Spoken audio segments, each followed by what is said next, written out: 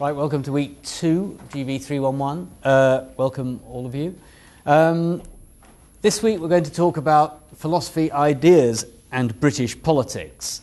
Of course, major political parties, particularly those in Britain with very long established traditions, are influenced directly or indirectly, and whether they know it or not, by a long history of ideas and philosophers, many of whom are distant from us in time, others much closer to us in time. And often political parties and their leaders are very conscious of these individuals. They'll quote them when they're seeking to establish their credentials with particular parts of their party. So what we're going to hear about today is a long sort of lead-in to contemporary British politics, but also those philosophical ideas and indeed individual thinkers who underpin our political system today.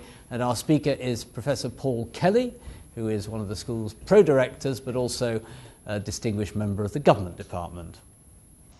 Thank you, Tony. Thank you all for coming along. It's a great pleasure to be here. I always enjoy giving this lecture. I don't know if the audiences always enjoy it, but it's great fun for me. As Tony says, I'm going to talk about philosophy, ideas and British politics.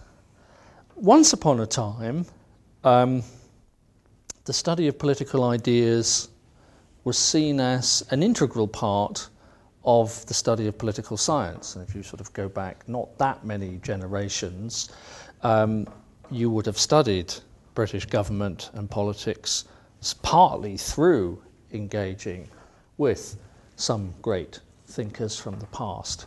As we've progressed possibly, I don't know, but as we've certainly professionalised the study of political science, we sort of chop things up. So those of you who are doing studying government or other subjects in the school may have studied political theory as a sort of discrete activity, but not connected in the way that was the case in the past, to looking at institutions, particularly the political institutions of the British polity. Now, some of what I'm going to do today, following on from what Tony says, is to sort of go back to that rather old-fashioned approach, which brings together political ideas, theoretical arguments, philosophical positions, and the study of British politics. And the thinkers that I'm going to look at, very familiar names, all have a bearing on debates which are fundamental to British politics, perhaps more fundamental to British politics this year than they were last year, to do with the nature of the polity that our politics takes place within. Not just the constitutional structure, but what Britain is. So, let me begin with a brief claim about why ideas matter. What we have here, two smiling faces, one associated closely with the LSE, Michael Oakeshott. Oakeshott, very famous English political philosopher, professor at the LSE, head of the government department, between 1951 and 1968, shapes a generation of political thinkers and politicians across the political spectrum. But he's best known for his contribution to conservative political thought. Oakeshott is the author of a very famous article on being conservative, which is quite surprising if you are of a conservative disposition if you read it, because it may not tell you precisely what you'd expect to see from a statement of conservatism. But Oakeshott has been a very important figure in shaping an approach to politics that can be characterised as conservative. He was also enormously close politically and personally to key figures in the contemporary Conservative Party. He was very close to Shirley Letwin, who was the mother of Oliver Letwin. Oliver Letwin, as you will know, is the MP for West Dorset and Minister of State in the Cabinet Office, and he's the kind of smart guy who goes round the Conservative Party and the Prime Minister thinking up wonderful things for the Conservatives to be and do at the moment. Oakeshott is also a significant influence on another character who we'll see a little bit later on, who often comes to LSE to promote his latest book, Jesse Norman, MP for Hereford and South Herefordshire, written a book on Edmund Burke, wrote a book on the big society. So he was one of the thinkers behind that ill-fated or underutilised idea for a narrative, a policy narrative for conservatism when Cameron came in 2010. Both Letwin and Norman are explicitly influenced. They draw intellectual authority for their policy prescriptions by referring back to what Oakeshott contributes. The second character here is, just for balance sake, this is Michael Freedon, sometime professor of politics at Oxford, an emeritus professor now, currently professor of politics at Nottingham University. Freedon does something else.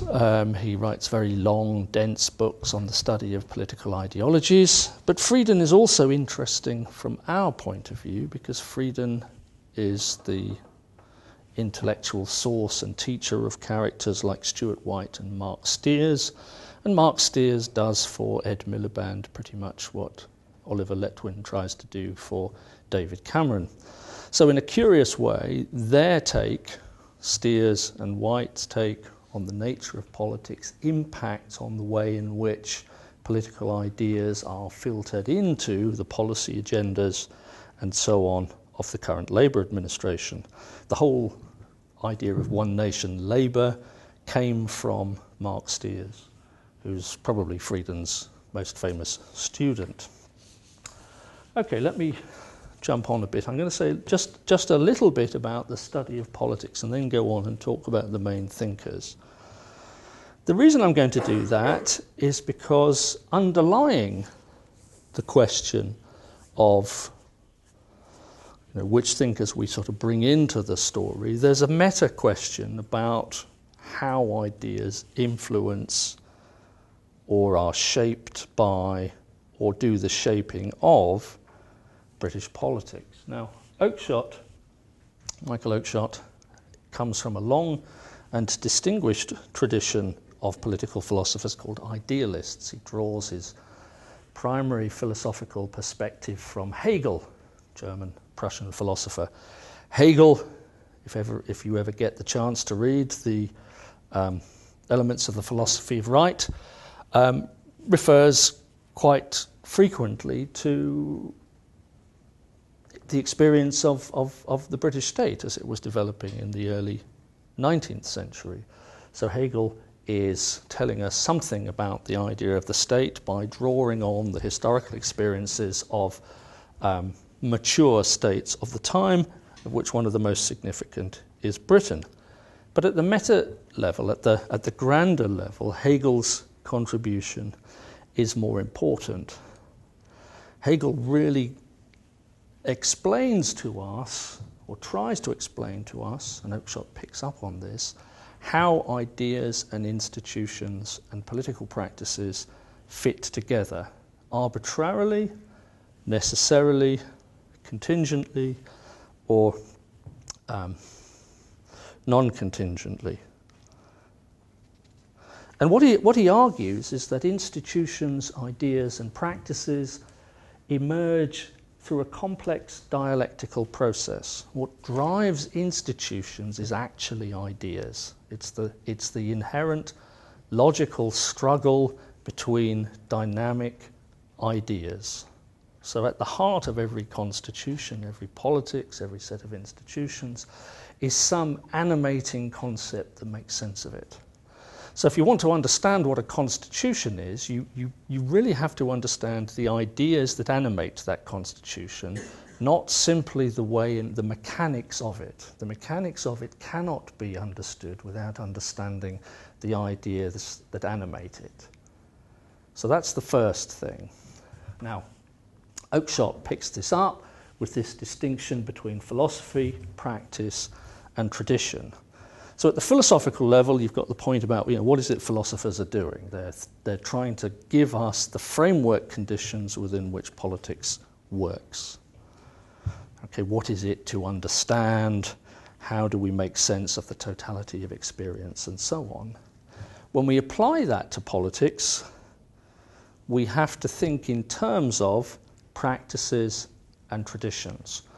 Why is that? Because the ideas that we philosophically reflect on are always abstractions from the concrete experience of lived historical traditions. All concepts are arbitrary or incomplete abstractions from the particular. So if you want to think about political ideas, they will always be, in some sense, the ideas of some place. There are no really universal ideas. They are always particular. And they're particular to practices, and they're particular to languages. And the ways in which we understand those ideas then, the ways in which we understand that politics, is going to be understanding what those ideas are, the dynamics within them, and where they come from. Now, one side diversion from this story is to take us to what's happening at the moment in British politics, where we've just had a referendum on whether or not we want to contain the Union. We have a substantial political party, or a growing political party, that wants to take us out of the European Union. We are really talking about who or what we are, and our politics, in some sense, is shaped by that. It reflects, or the political options that we confront reflect the ambiguities about the nature of what this polity is. What is it to be British? And that gets to the heart of the question of traditions as being primarily ideological constructs, historical constructs, and languages. And that's really what we're talking about. We're talking about languages of concepts which grow in a certain place and have a resonance through that. Now, given that the debate about Europe is part of that, a really good example of this is a fantastic New Zealand thinker, historian called J.G.A. Pocock, who wrote a book called The Discovery of Islands. One of the things that Pocock is interested in is the struggle with, or part of what he's writing about is why did the British not feel more trouble in integrating into Europe and seeing their own political tradition, in a sense, coming to an end? Why do they not feel what the New Zealanders felt? Now, that could easily go in a sort of Nigel Farage Little Britain way, but Pocock is probably the most sophisticated thinker I know who actually struggles with precisely this thing. What do we do when we reconstitute ourselves against our history as a different kind of political entity? Is that problematic? What's the politics of it? What are we doing, and what's left in this idea of a we? So all of those things about the nature of what a polity is and so on are very important in terms of thinking about the significance of ideas. And of course, if ideas in some sense are an abstraction of those political traditions, then you have to pick out the people to talk about, you have to have a kind of conception of the tradition to start with. They are self-selective. Let me move on then to pick out some of those key figures. So I want to start with Thomas Hobbes. Hobbes is a good example of a radical reaction to the concerns of those who see politics as simply to do with the way in which a particular historically contingent political community talks about itself. That's Hegel's view, that's Oakeshott's view, that's actually Pocock's view. That's why historians get worried about this. What it is for a polity to exist is that you've got a bunch of people who talk about themselves in a way that characterizes a constitution. constitutes themselves as a people and distinguishes them from another people. If they talk about themselves in a different way, then they become different. That's the idea. Hobbes, on the other hand, is a rationalist. Hobbes is probably the greatest English political thinker, arguably the greatest English philosopher, although he competes with John Locke for that title.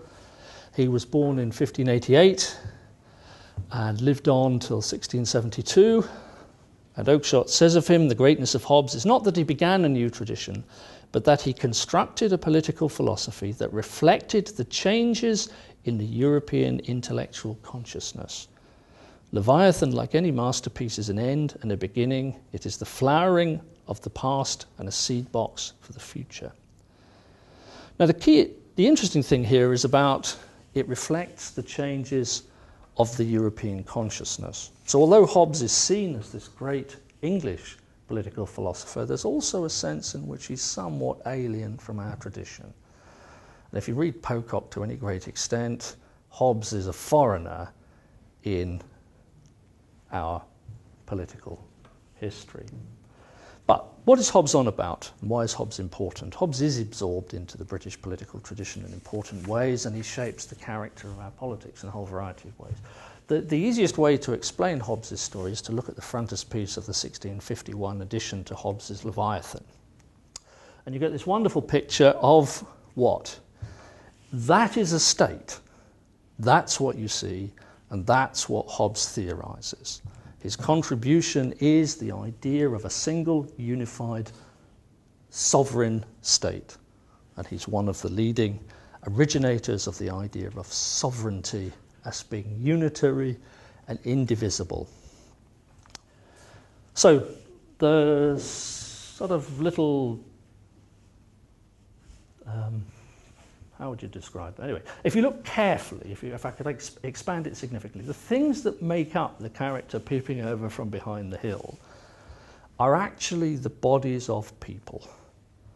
The sovereign is composed of the people, ordered in a particular kind of way, but with this head unifying them. And the head is a single authoritative will and judgment. What we do in constituting ourselves as a state, what we do in becoming a state, is submit ourselves to a single authoritative will. It's important that this thing only has one head.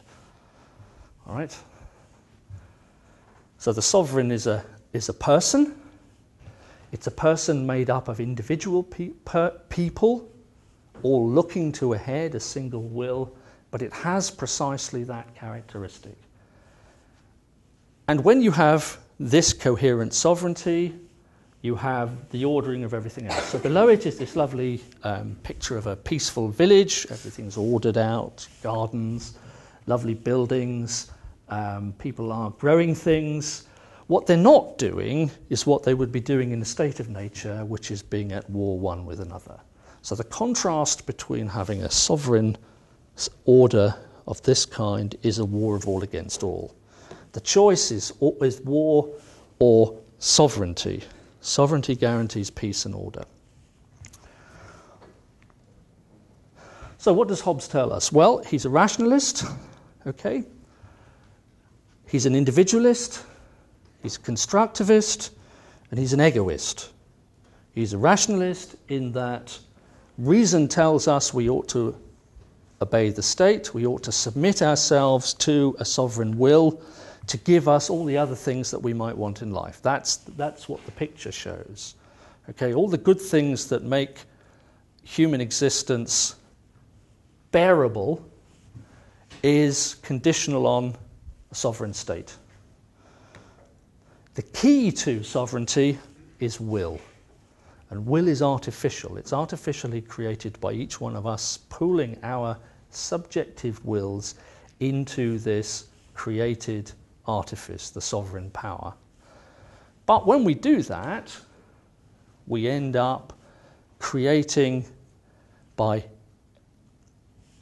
a single alienation of our individual wills, an order that has the power to command now our obedience. And the key thing about the sovereign is not simply a creation for our own advantage, but the sovereign is a will that commands our obedience. Hence the big sword. Okay, we have a duty to obey. Partly because one of the processes of getting the sovereign is a contract where we all promise to do something, but partly because that's what sovereignty is. Sovereignty is the power to command obedience. That's what the state does. Now, in order to do that, the state has to be unified and indivisible.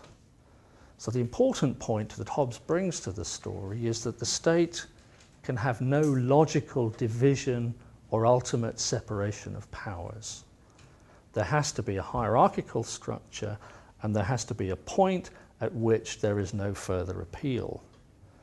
Law is the sanctioned will of sovereignty, and jurisdiction extends to the limits of that power. Now, if you think of the picture of the sovereign, Hobbes is writing this, and the frontispiece is the 1651 edition of the Leviathan. Those of you who know a little bit of English history will know that's not far into the English Civil War and Cromwellian rule, when precisely what the English polity didn't have was a strong state that commanded the obedience of all people. And therefore it had chaos and disorder and all of the bad things that the sovereign dispenses with. By imposing law, that law, as I say, is the sanctioned will of the sovereign, and the important point about that is that sovereignty is not determined or restricted by some higher law of reason. Sovereigns decide whatever they decide. The sovereign state for Hobbes is anti-republican, so we get an argument that government is of and for, but not by the people. So the people constitute the sovereign body, but they don't have a claim against it in any way. Now, all of those things will already start to resonate. I've already suggested that we can think about how the British Constitution works, the claims on it, the worry about things like the European Convention on Human Rights. The Hobbesian agenda, in a sense, gives us a very, very clear perspective on those kinds of debates. Sovereignty can't be lent or shared. It cannot be constrained. We have it, we can give it up, but if we give it up, we create a new sovereign.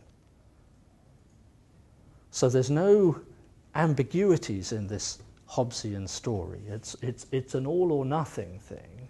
It can't be divided up without undermining the body politic that it represents. And then the other thing, the final thing that is important for Hobbes' story is that we sacrifice liberty for security. The key political good is security, not freedom. Okay? We get some freedom back from the sovereign, but what drives the constitution, what drives the polity, is security. Now, that's a very important contribution to the English political tradition. Friedrich Hayek, another very famous figure in this institution some time back, thought that there was something rather peculiar about Hobbes' position in this story. It was the individual liberty which a government under law had secured to the citizens of Great Britain, which inspired the movement for liberty in the countries of the continent in which absolutism had destroyed most the medieval liberties which had been largely preserved in Britain. These institutions were, however, interpreted on the continent in light of philosophical traditions very different from the evolutionary conceptions predominant in Britain, namely of a rationalist or a constructivist view which demanded a deliberate reconstruction of the whole of society in accordance with principles of reason. This approach is derived from the new rationalist philosophy developed above all by René Descartes, but also by Thomas Hobbes in Britain. So Hayek's point is that actually The British polity is represented in a different way, a pluralistic way, one in which liberty, not security, is the key. And Hobbes is the alien imposition. Hobbes is the alien foreign power that asserts the significance of sovereignty above other things, that it emphasizes unity as a condition of sovereignty. What's Hobbes's legacy? Well, Hobbes's legacy is then carried on through another important British political thinker. Here's a lovely picture of Jeremy Bentham. You can actually go and see him sitting in his box at University College in the South Cloister.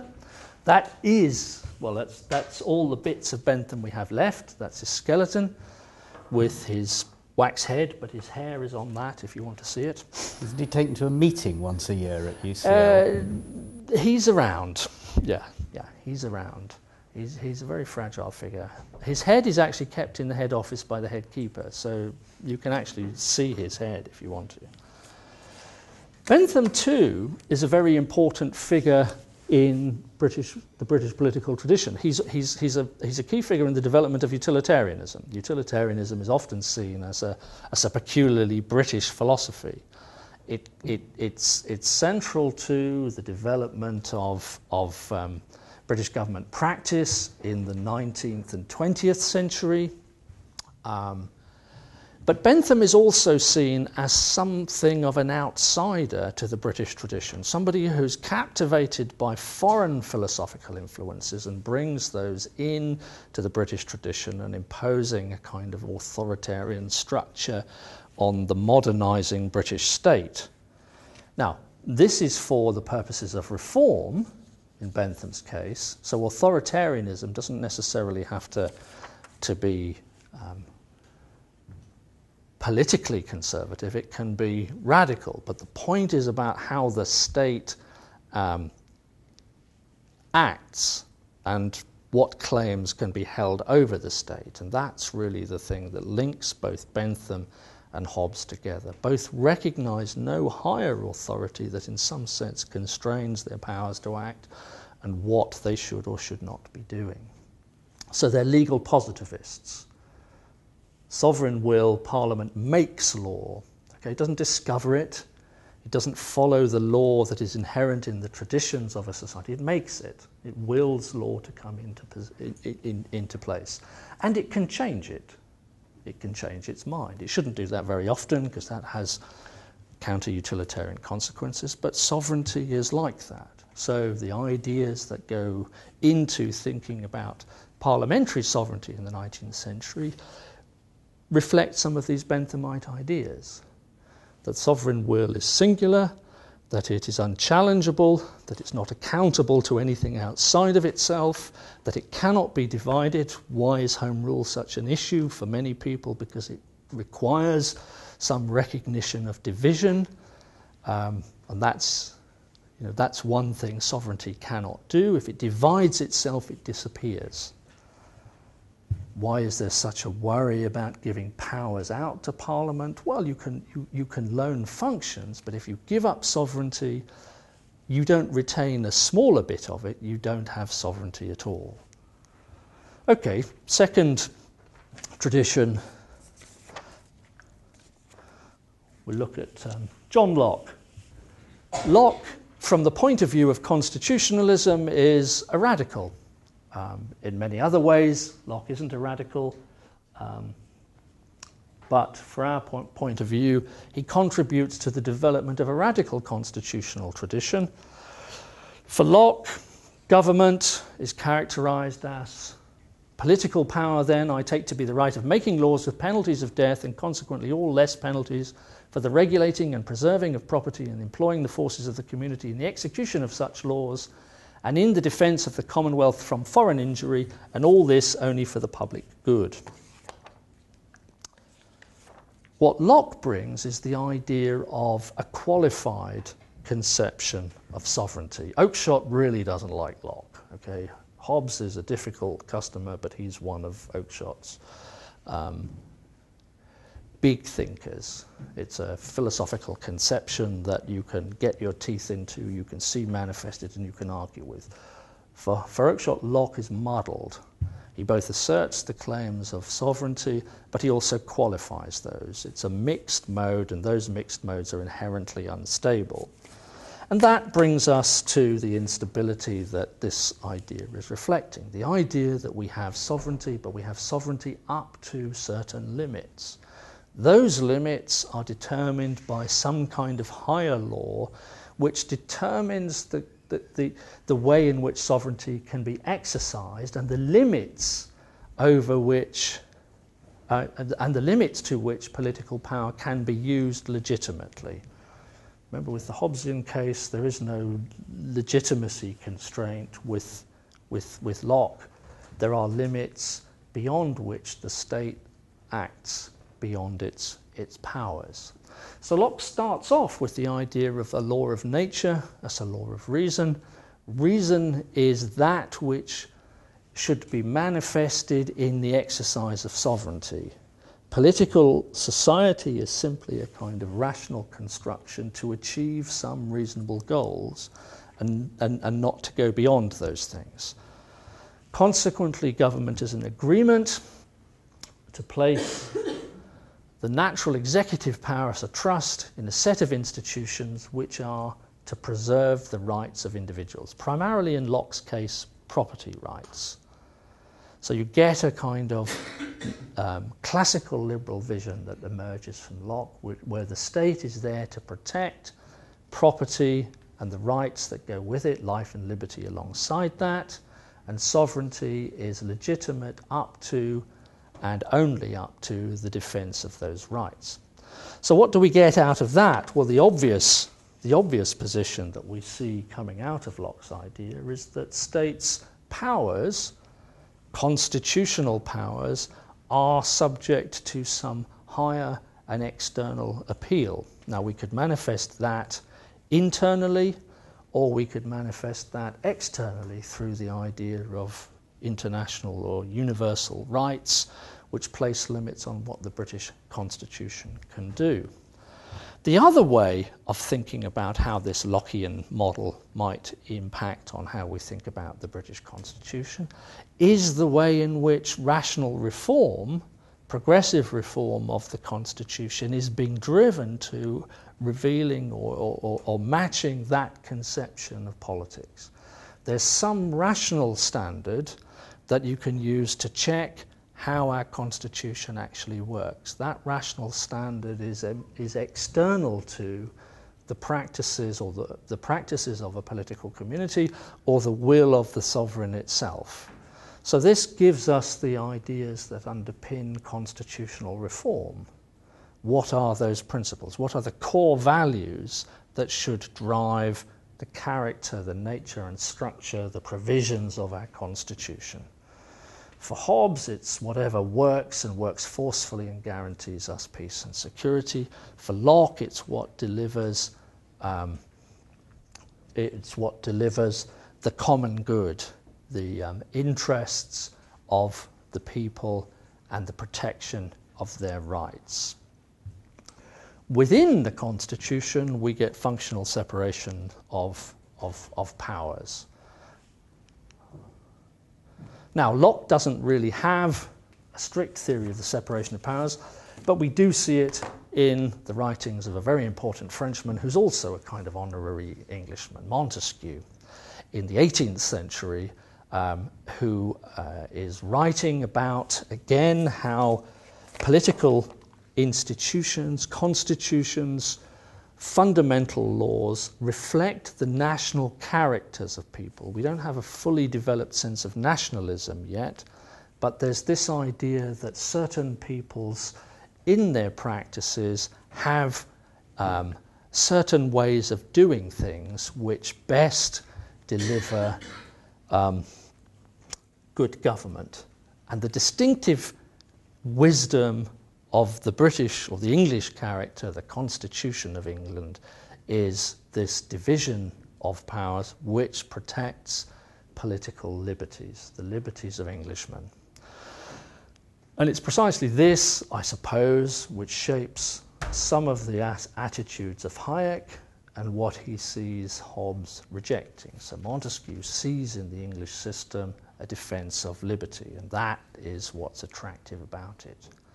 The tranquility of spirit that comes from the opinion one has of his security, and in order for him to have this liberty, the government must be such that one citizen cannot fear another.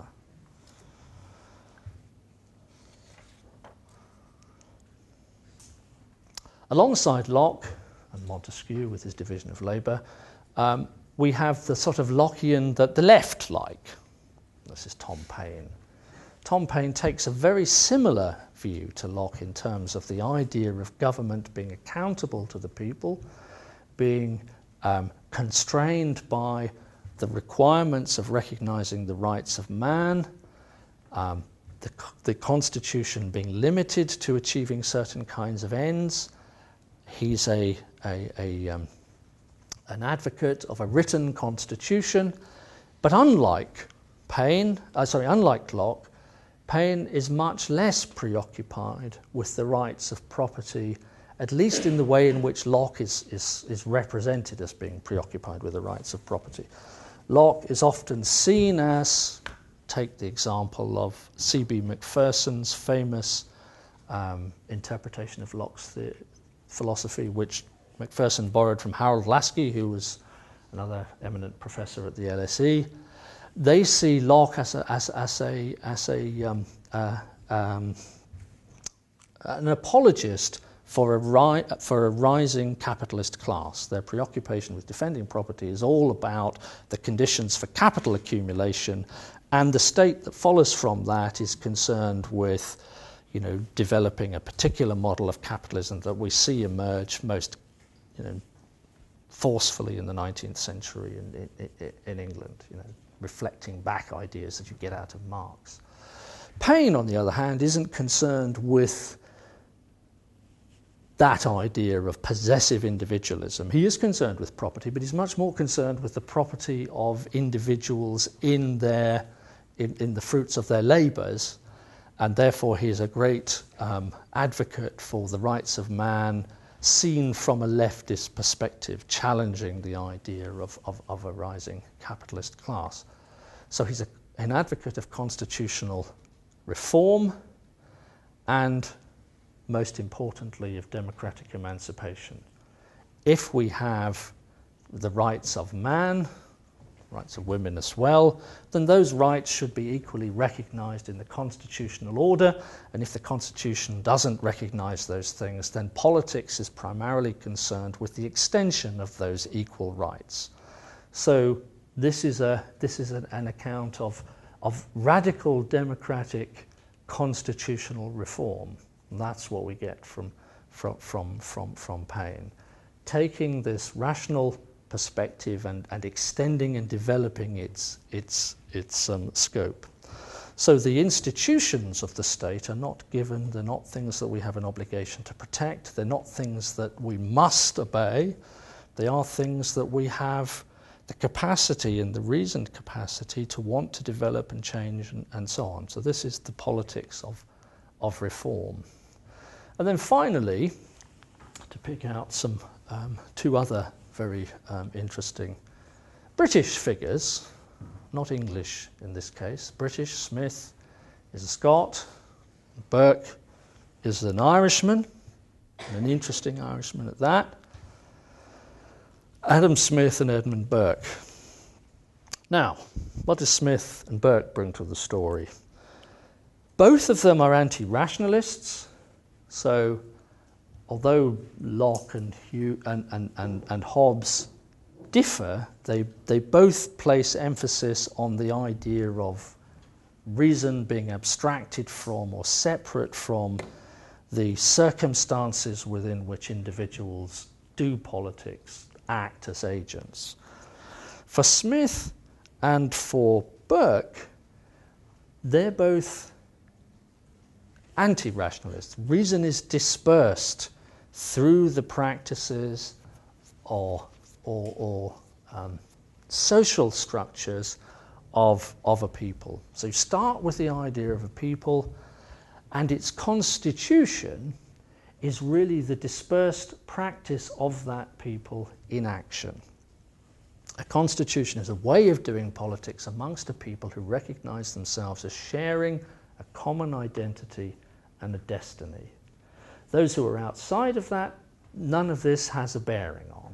Okay? Those who are within recognise the claims of authority that being part of this people brings.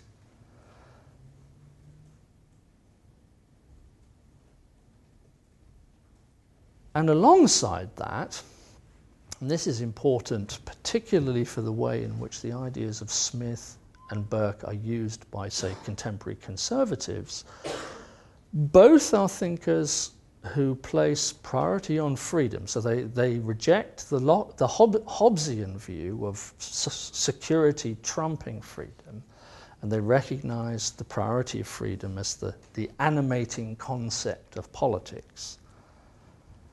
But where they differ from Locke is they don't see freedom instantiated in a single set of rights. Both see freedom as something that is an institutional and cultural achievement, something that evolves.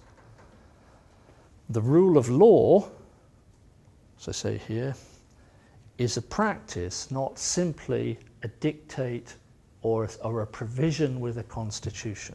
So what that means is the rule of law is actually an institutional way of doing things that has evolved over time. Now, this is both radical in the sense that it draws out the growth of freedom as being the great benefit of constitutional government, but it's also conservative because of the way it makes us think about how you do political change. Political change for Smith and for Burke is evolutionary. So when we think about constitutional politics, when we think about reform, this is the evolution of a community's spirit rather than the application of a set of principles or a set of abstract rights that we've drawn down from the exercise of our reason. And this is most wonderfully captured in Edmund Burke's Reflections on the Revolution in France, which is one of the sort of classic texts of conservatism. It goes on a lot about the ungallant way in which Marie Antoinette was treated by a bunch of French oiks, and that's appalling. But in a way, it's also a radical text. It's a radical text because it takes on the ideas of people like Paine, not in The Rights of Man, because The Rights of Man is a response to the Reflections on the Revolution in France, but some of Paine's earlier writings, and those who come out of that radical tradition, particularly people like Richard Price. And the point is to challenge their claims to political authority and their rights to determine what it is that a political community actually wants. In a sense, Burke brings down to everyday practice the demands of political reform and thinking about what it is that we should or should not be doing, and taking it away from the control of elites or parties or small groups who offer themselves as the spokespeople for a politics, but who actually, disguise their own particular interests in that claim to party. So Burke presents us with a rejection, an opposition to rationalist constitutional reform. We have a doctrine of prescription. If it's been around for a long time, then it's obviously got something going for it. So reform has to take account of what has withstood the test of time and what has grown up in that way. He celebrates prejudice. Now, of course, prejudice in our world is rather, but he uses this in a sort of technical sense. Prejudice is prejudgment. It's the natural feelings we have as part of a political community that certain things should be done in a certain way. It's the things we do before we reflect. And his point there is simply to turn the tables on the rationalists who say we reflect and apply, and our reason gives us the principles of action. For Burke, you have to apply reason to something. There has to be something about which you're reasoning, and those are your prejudgments, your prejudices, your political beliefs and values. So think of something like constitutional reform. You can start with a piece of paper and you can write down all the things that a constitution could do, or you start with the British state and say it's all over the place. And within its inherent logic, you have bits to work with. So there are certain prejudices about what's in, what's out, how you define the idea of a constitution. There are other prejudices about what's negotiable and what's not negotiable, what we could give away and still remain the same kind of state, what we would give away that would stop us being the kind of state that we actually want to be. Prejudices are those prejudgments that we test through the practice of doing politics and reasoning. And finally, the state is an intergenerational contract. So it's never the case that one group of people in one temporal context have control over what should happen and determine how a constitution should be. Instead, a state is an intergenerational contract, a partnership not only between those who are living, but between those who are living, those who are dead, and those who are yet to be born. So we have obligations not only to the future, but in some sense we have obligations to those who've gone before us. Tradition demands certain things of us if we are to be the kind of people that we want to be.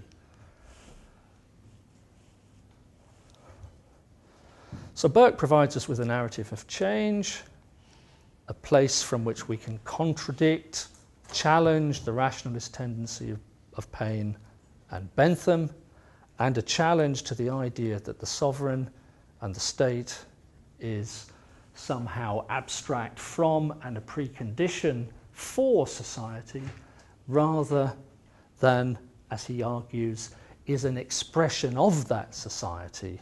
In other words, the Hobbesians get it the wrong way round. The Burkean, rather like Hegel in Germany, and writing a little bit later, see the state as something that emerges out of a society that already has its own inherent logic and ways of doing things. All right, so those are three big perspectives. Let me just finish off with where are we now and how do these ideas impact on contemporary politics. I'm just going to do something very brief, and it's really just to pick up the way in which a dialogue or a dialectic between the Hobbesian, possibly alien tradition, the Burkean, Smithian tradition, possibly the position of Locke and Paine, the radicals, works its way out in arguments about contemporary politics. The challenge for contemporary politics in Britain, and the sort of thing that animates those who write on it, write about the big society or blue Labour or the Orange Book liberalism and so on, is about what is it that animates, holds together, what's the narrative that makes sense of British politics at the moment. The crisis that they're addressing is a crisis that has its roots in the 1970s, when the confident and steady expansion of welfare states comes to a juddering halt following, crisis in the Middle East and oil prices going up, and the fiscal crisis of the state, as it used to be called, sort of kicks in.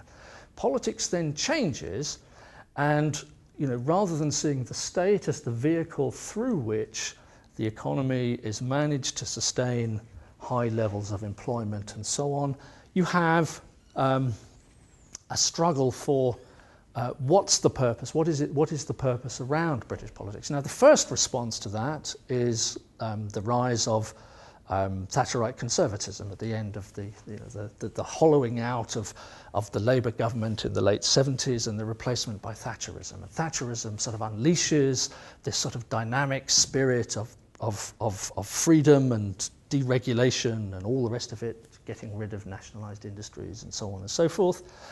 And you have the establishment of a process that gradually becomes known as neoliberalism.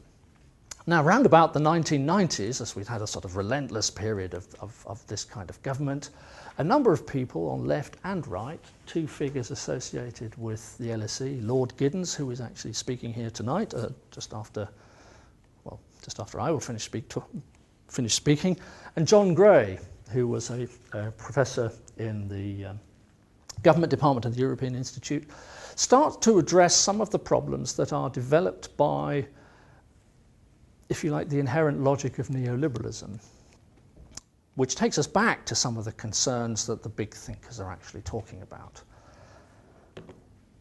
One of the great texts that Mrs. Thatcher was supposed to be animated by was Friedrich Hayek's Constitution of Liberty. Actually, it's not true that she read this or that she was given it by Keith Joseph. Mrs. Thatcher had her ideas, her prejudices, if you like, irrespective of what she would have read in a big book. But Hayek was presented as one of the sort of rationales for a change in politics, and was read both on the left and the right. And Hayek brings out this idea of spontaneous order, a version of politics as a process of evolution through the unconnected individual decisions that you find in Adam Smith. And the institutions that emerge from that emerge in an evolutionary way. Now, a lot of people in the first instance take this as being, the inherent logic of the market, and this is going to lead to great things and so on. What Gray and Giddens start to draw to the attention of the political classes, who are also starting to feel this in their own politics, is the danger that turning that sort of Smithian analysis of how political institutions arise into an ideological tool that you then apply to drive policy change has the danger of undercutting the social fabric out of which stable and free political institutions work. So Gray in particular from the right argues that we end up with a kind of neoliberal ideology which pollutes conservatism, which is supposed to be an unideological form of politics. Giddens does something similar from the left as they try and identify a new way of articulating politics. Giddens does this through the third way, which is an attempt to shed traditional statist, social democratic ideology, but find a way of sustaining political communities, free markets, but the protections that social democrats have always tried to adhere to. And that idea is, or that sort of struggle over the legacy of neoliberalism is where we kind of end up in contemporary thinking about politics, and it's illustrated by these two characters, which I've characterised here as New Edwardians, a sort of double act. Lord Glassman, Maurice Glassman, who was elevated to the House of Lords by Ed Miliband, draws heavily on communitarian thought and is concerned with trying to create a new language for the centre-left and for Labour policy. Now, he's both an embarrassment and an important contributor, but he is one of the voices with his idea of blue Labour who have tried to restructure or provide a new language for the articulation of a Labour politics. Now, whether he's been successful or not, of course, we'll know in May. It really rather depends. Norman, too, does something similar. As I say, he's one of the few true believers about the big society. And the interesting thing about that big society agenda is that he tries to look for an alternative way of making sense of small state conservatism that doesn't involve the sort of slash and burn politics that even he identifies as being part of the neoliberal agenda. So moving from the sort of Hobbesian view of an authoritative, unchallengeable state with a single unified purpose to a more pluralistic conception of the state to achieve more locally than it achieves centrally through, top-down command from Europe. Now, we have a real live experiment going on as to see whether or not they have provided a new language which captures the imagination of the public, and we will see the outcome of that experiment in May next year. And on that, I will stop. Okay, thank you very much, Paul. Now, I think there may be one or more questions that I'm told Liam is ready primed with a question, if Liam is here. Oh, you're right behind me, okay. But well, do you want me to, let me have a go while the microphone's coming around. I mean, how far do you think, Paul, that, the leaders of our great political parties, obviously the big three at Westminster, but now really 5 or 6 across the United Kingdom, 7 or 8 actually across the United Kingdom, significant political parties, some in the whole of the UK, some in, well, most of them actually only in some parts. Do you think that they, consciously, many of them will have been taught the kind of, probably at greater length than we can this evening, about the philosophical underpinnings of the great parties that they now lead. But do you think that they're consciously referring back to these principles, or is it a matter of simply themselves in an evolutionary way, picking them up when they studied them and then applying them in a sort of Burkean evolutionary way as they go along? Or with Thomas Paine consciously looking at a philosophical underpinning which suggests a different approach to the one normally used within British politics? I've thought quite hard about this because it's part of the agenda of putting together a lecture like this and picking out the thinkers that you're going to talk about. Does David Cameron and Nick Clegg and Ed Miliband really sit there wondering about the arguments of Hobbes versus Locke or the traditions that emanate from them? And the short answer is obviously no, they don't. But, and this was the sort of allusion to the Pocock story and the New Edwardians and so on, there are times in politics when in a sense the tradition itself doesn't provide a sort of clear narrative direction. Now, whether or not we're at one of those, whether or not we're at the end of a long period of that kind of crisis point for whatever, then you start to see people, reaching for the tools to make sense of a new politics. And I think that is why, interestingly, people like Glassman, Philip Bond, Steers for Ed Miliband, political, very philosophical politicians like Jesse Norman. That's why they do reach back to this, because they're trying to say, well,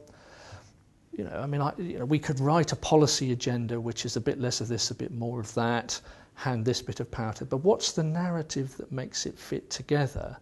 And then you get big challenges like the threat to or from Europe, or the threat to the Constitution itself. Oh my God, what happens if the Scots had actually voted yes? What would we do? Are we back with Home Rule again? It's at those points you do see them start thinking about, hang on, what's non-negotiable here? What is parliamentary sovereignty? Is this something we concede, or is this something that we will absolutely not secede? And if you think back to, the debate about Home Rule in 1912, we had a rather decent summer this summer, but Home Rule in 1912, initiated an army mutiny. And it was not impossible, but for what happened in 1914, we could have ended up, well, we did end up with a sort of low-level civil war, but we contained it in Ireland in the late teens and the 20s. But exactly the same issue about where sovereignty is and what's involved there takes you back to these questions about what's negotiable and what's not. Why would you worry? If the Irish want to go, why not just let them go? Well, part of the reason, maybe this is a spurious reason, but part of the reason is that this actually changes who we are. It's not just about them. If Scotland want to go, it's not just about what the Scots want, it's about what they leave us with. And that's where these questions about the nature of sovereignty, or the opposite of that, the plurality of sites of political power, or the idea of continuous traditions and so on, start to matter. And that's why I mentioned Pocock. Pocock is one of the few people who writes sensibly about the kinds of things that Nigel Farage talks about. And he writes as a New Zealander who's pursued his career in Britain and the United States, who just says, here's part of the Anglosphere that suddenly sees the British polity change. Now, you in Britain don't necessarily see how you've changed, but you have changed. You've opted away from the historical British tradition, and you've gone to Europe. And what the hell is Europe? Now, of course, there's an answer to that, but at least he's posing the question that we don't always see. But at some crisis point, you do start to see that, and that.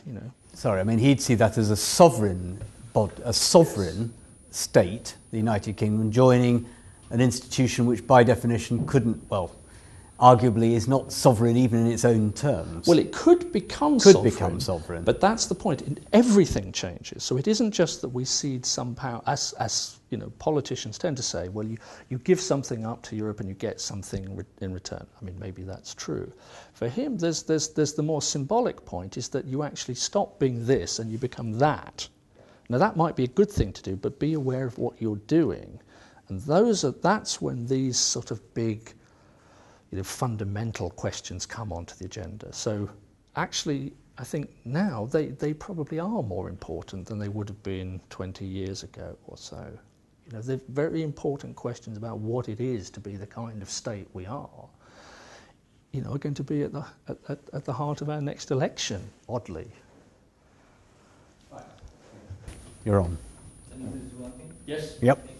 I was going to ask, so there's a lot of literature obviously in political science about the ways in which ideas affect public policy as well as institutions. I was wondering what, in view of the context of Britain's history, what would you say makes a good idea? What would you say allows for an idea within the components of that idea to flourish and be a successful idea? Well, I guess it goes back to the sort of the answer to your question goes back to the sort of meta-level point I was probably unhelpfully making at the beginning of the lecture about, where ideas come from. Ideas work when they have some kind of resonance. What makes a concept or something motivate is when it's recognised as being yours. In other words, the ideas that work in politics are the ones that draw from our prejudgments, our prejudices, our practice or way of doing things, and resonate with that.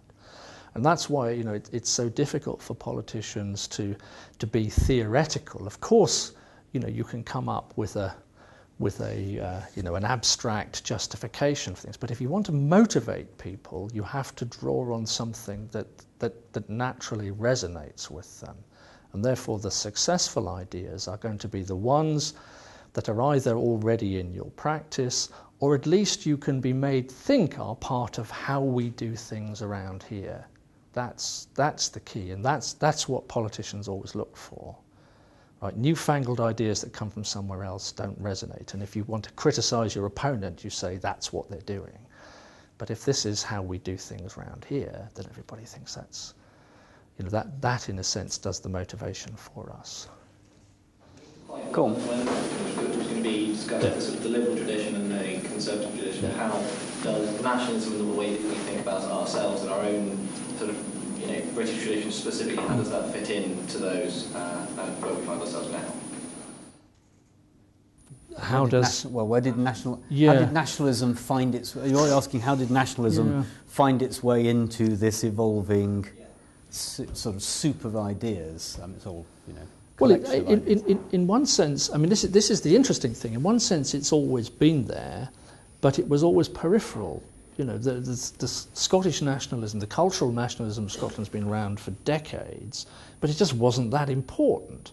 But all of a sudden, it seems to challenge the two major parties. But I think you're asking, how does nationalism, I mean, as an idea, not quite an ideology, is it? But in any society, or in Britain, if you could argue it was a nationality, itself a controversial question. But for England or Scotland or Wales or Britain, I mean, in a sense, how would you explain the arrival of nationalism within this? Is it an element in the political evolution, or just a subset of it, or? It arises in a variety of ways. I mean, if you take the sort of Smithian evolutionary model, you know, that runs contrary to the idea of nationalism. In a sense, you know, the boundaries of us is something that grows, and that, you know, that's obviously, as a sort of former imperial state, that's something that the British state is quite comfortable with. We're in a sense, you know, different to the French, but we are a universal, you know, culture, nation, and so on. There's something that everybody can get from us. How nationalism impacts on these stories, I mean, it's an amorphous concept, and it's used to achieve different purposes. It's an oppositional stance against something that's being imposed on you. It's a good way of distinguishing yourself from the powers that are imposing on you. So it's the language of how a political entity like the Irish can make themselves different within Britain. You use the language of nationality, but in a sense that only works because you've got a polity, a people, in a sense, that bears that. But equally, it can be used as a way of stopping things. You know, if you look at Acton in the 19th century, he sees nationalism in a sense as the product of an alien, unifying, sovereigntist conception of the state, Hobbes's conception of the state, uses this as a way of tying us to, you know, the state. Why should we obey this horrible big thing over there? Because it's ours. What does it mean? You know, so nationalism, in a sense, is the thing that we create to glue together modern political states when they are not simply an evolution of a people governing itself in accordance with its own practices. So it's a sort of solution to that. And somebody like Acton sees the idea of nationalism as dangerous because it is this sort of, it's this tool used by absolutist, sovereigntist governments to prop themselves up. Okay, very good. I mean, yes, let's take another question here. Don't feel you can't come back if you want to, but yeah. Lots of interesting ideas. I come from a science background, and I'm wondering where ideas from, say, behavioral economics or psychology fit into constructing political philosophy. So it seems to me like understanding of how people relate to authority, or ways in which people can dehumanize other people, might be very interesting as sort of principles that are distinct from prejudices, as you say, or pure reason, in a way of actually constructing a political philosophy that might be fairer if we actually want fairness. Yeah. I mean, somebody who is interesting on that is Jesse Norman, who's actually a kind of critic of the idea of, or some of the aspects of how behavioural economics works. But he also uses some of that in terms of his focus on certainly the localist element of the big society. But it doesn't, in his hands and in the way in which other political thinkers use some of the lessons of certainly behavioural economics and the politics that goes with it, it doesn't have the radical challenge to contemporary ideological politics that you suggest, that we can use this to construct a way of doing politics that allows us to shed tradition and prejudice and so on. It's simply a better understanding of the mechanisms that we already use But if we understand those in a more rich way, we're not going to sort of fall foul of very crude, rational actor models of politics, which is where the critique of neoliberalism comes in. That just starts off with the view of us all as atomized rational actors, which of course we're not. We never act that way. And in order to do the kinds of things that, rational actor models need us to do, we actually have to have the sort of cultural ties and infrastructure and so on under which it makes sense to act rationally. So in that sense, of course there's something to be learnt, and the policy makers and the big thinkers and the narrative constructors in politics don't just look back to some big new language or some traditional new language of politics. They do look to, the recent work that's been done across the social sciences. But if that's going to be part of the language you then take out into the world of political campaigning and policy making, then the less nerdy and technical you are, the more likely you are to be successful. The more you focus on the latest work of the most recent Nobel laureate, or work that's been done in behavioural science and so on, just forget it. Civil servants can do that, but not politicians. But they do read it. Lots of books are published, and I'm sure a lot of politicians read books. But you're almost saying there, dare I say it, that if they read it, they probably ought to say they read it. I mean, that's perilously close to what I think you just said. Is that true? Well, yes, but then you present the ideas in a slightly more user-friendly way. Possibly. I mean, politicians can do that. I mean, Norman is a good example.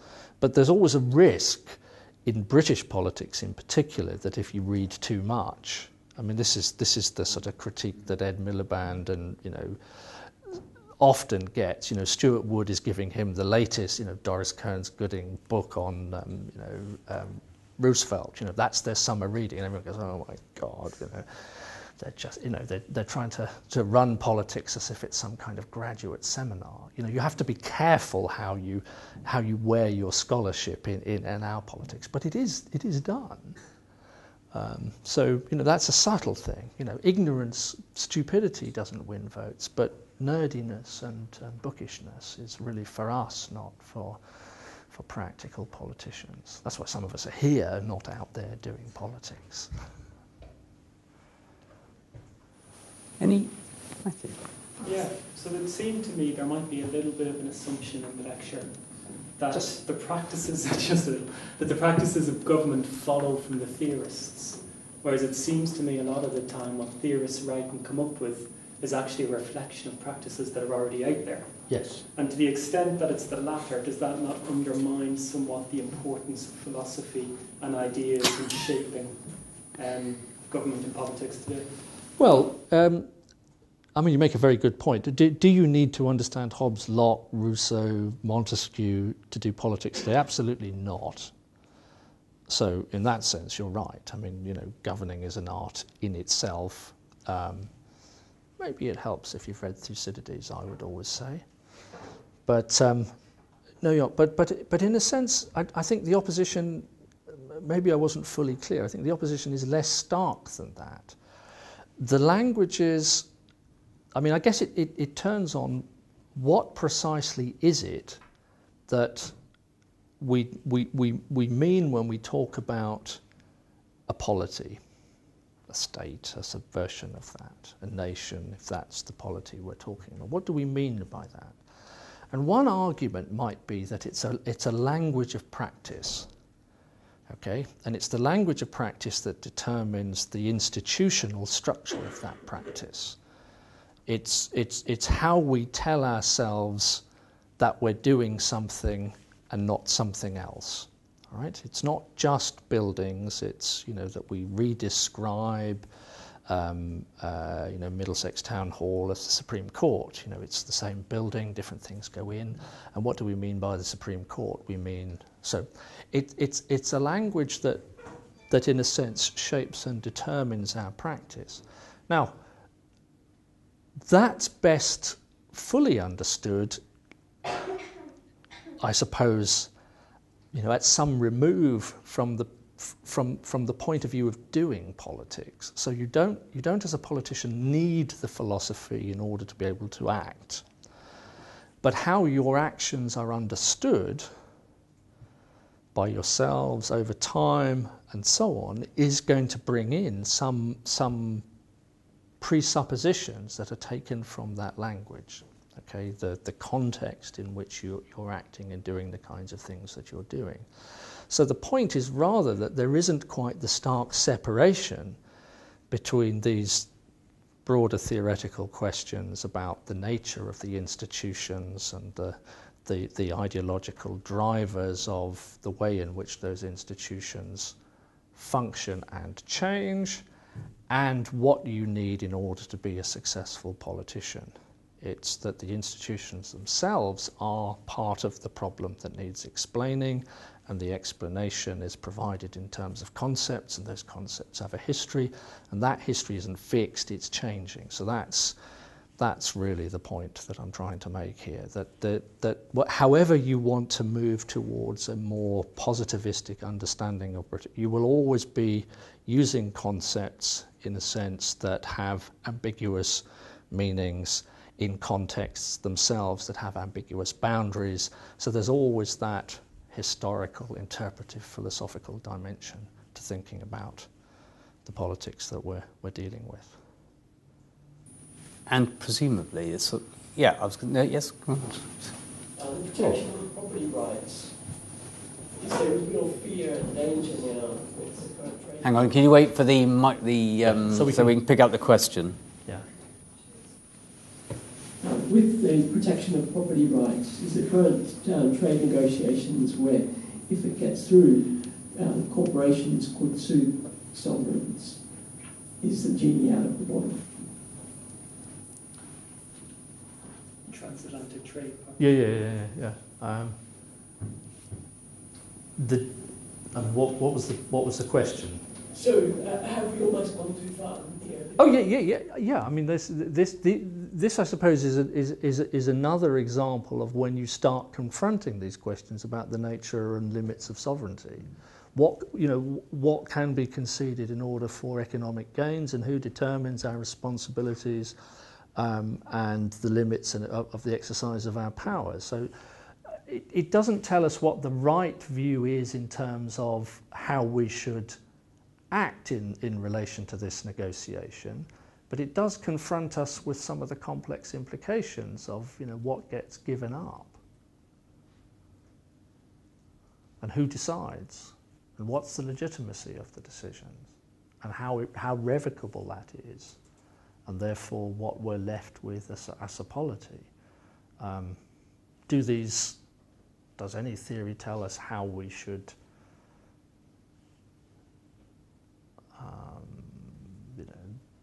settle our stance in this treaty negotiation? Well, I don't know. What's the role of the state? Well, I mean, what's the state? If the actual state is there to kind of protect it, then they're actually not the protectors. Yeah. I mean, that's the point about where sovereignty goes. Yeah, I mean, the point is not so much about the state, but it's about the site of sovereignty. And the point will be that there's always going to be somewhere, which is probably going to be somewhere else if we do certain kinds of things. So it's where sovereignty resides, and that seems to be the question that I think is of significance just today. to pick up this, presumably the more globalized a number of aspects of, and it's not, the globalization isn't new, but the more globalized the world is, and the need for extraterritorial institutions to judge on practice, then even if, in a sense, to make that work, there is pooled sovereignty by agreement, it is nevertheless inevitably chipping away at this notion of sovereignty. I mean, inevitably, is that right? So international organizations will inevitably do this, even if the agreement is voluntary, and as with the European Union, we are members of a number of institutions that are, in effect, beyond our own sovereign limits. Yeah. I mean, it changes the terms of sovereignty, you're quite right.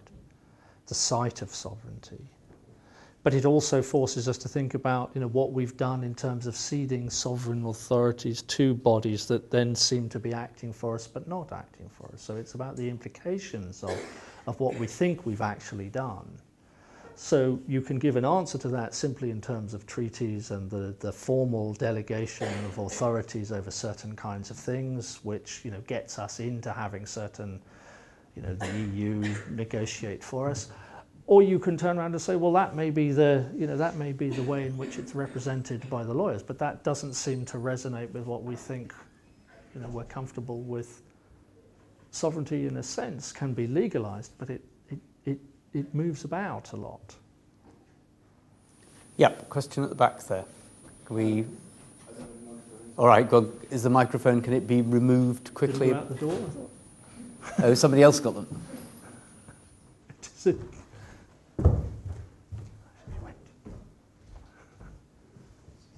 I thought she went outside. Had enough. All right, shout. Go on, shout. All right, go on. Well, the answer, it'll be clear from the answer what the question was. Go on. I'm not going to pretend that I'm pro-British. I'm actually very anti-British as a Welsh nationalist myself.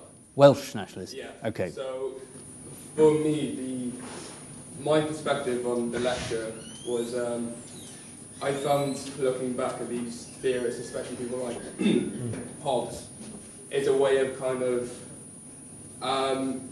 justifying a way of being quite undemocratic by talking about, you used the example of, Scottish referendum.